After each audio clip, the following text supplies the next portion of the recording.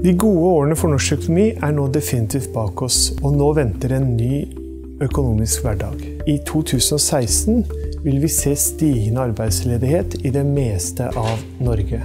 Oljeprisfallet har gitt oss en svak kronekurs og vedvarende rentekutt fra Norges Bank, som vil fortsette i det nye år, bidrar også til å gi oss lave boliglånsrenter for folk flest.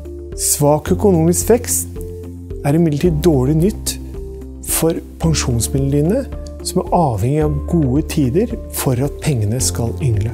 De gode nyhetene at de lave rentene vil trolig fortsette å falle og forbli lave i mange år fremover.